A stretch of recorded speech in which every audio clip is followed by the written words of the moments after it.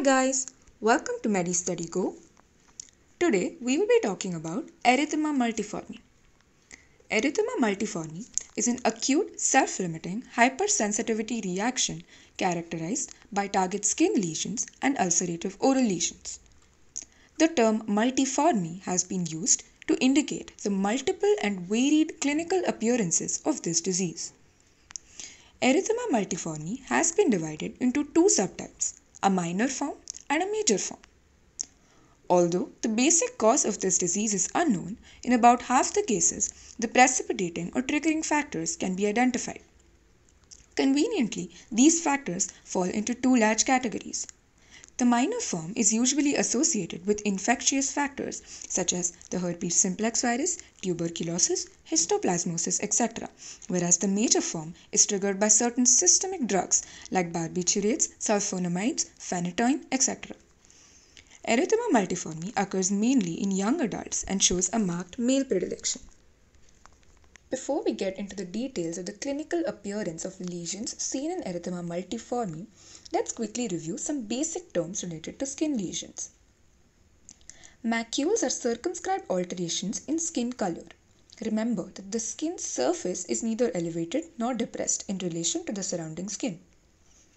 Papules are solid elevated lesions with no visible fluid, which may be up to half a centimeter in diameter.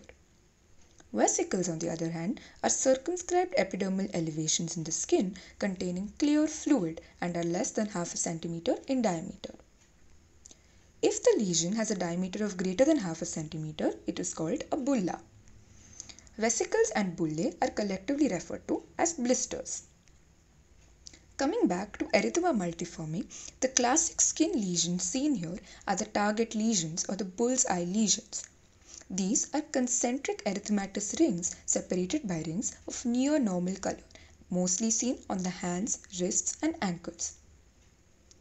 In erythema multiforme minor, which is a milder form of the disease as the name suggests, there may or may not be involvement of mucosa. However, symmetrical skin lesions are seen on the soles, palms, etc. In erythema multiforme major, the lesions of the skin are more widespread and there is also a definite involvement of two or more mucosal sites, which may include oral mucosa, ocular mucosa, genital mucosa, etc. Ocular inflammation, that is conjunctivitis and uveitis, may lead to scarring and blindness. This form of erythema multiforme major, sometimes called as Stevens-Johnson syndrome, has a strong relation to medications, particularly analgesics. Let's take a closer look at how exactly the oral mucosa gets involved in this disease. Within the mouth, erythema multiforme characteristically presents as an ulcerative disease, varying from a few aphthous-type lesions to multiple superficial widespread ulcers in erythema multiforme major. The most common feature showing involvement of the oral mucosa is the appearance of crusted and hemorrhagic lips.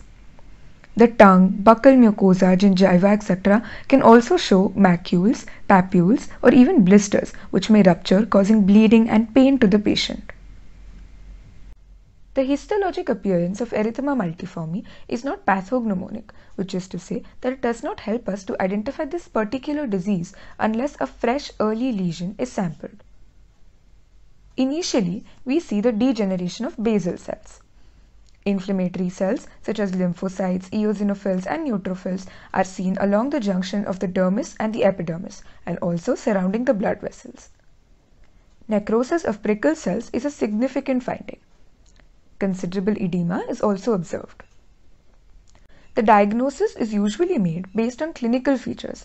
However, histopathological features can be used as an adjunct to exclude and distinguish between other skin lesions such as pemphigus. When target skin lesions are present, the clinical diagnosis is usually straightforward. However, in the absence of these lesions, several possibilities including herpes simplex, aphthous ulcers, pemphigus vulgaris, mucous membrane pemphigoid, and erosive lichen planus should be considered.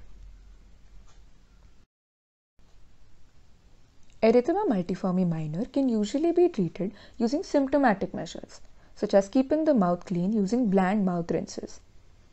Acyclovir 400 to 600 mg daily may be effective in preventing recurrences in patients who have an HSV-triggered disease. In erythema multiforme major, topical corticosteroids along with antifungals may help control the disease. Erythema multiforme major is mostly associated with a drug etiology, so discontinuation of the causative drug, such as a sulfa drug, could be done. Topical anesthesia can also be given along with analgesics. One of the complications of erythema multiforme could be extremely painful hemorrhagic crustaceans on lips, leading to an inability to drink, causing dehydration. In that case, intravenous rehydration therapy can be advised in consultation with a physician. Supportive measures such as oral irrigation, use of antipyretics, etc. may provide patients with substantial benefit.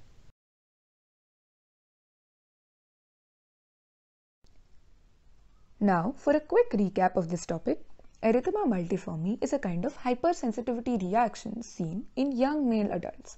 Lesions are seen on the skin as well as the mucous membranes.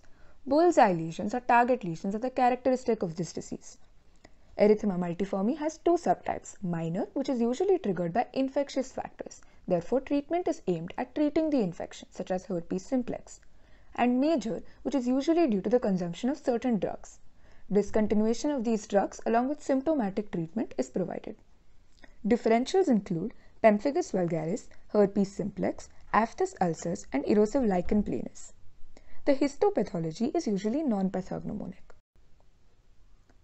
For better access to this mind map, you can DM us on our Instagram page. Think you've mastered this topic? Click on the video and answer some questions to test your knowledge. That's it for this video. Hope you guys found it informative. Please like, share and subscribe to our channel.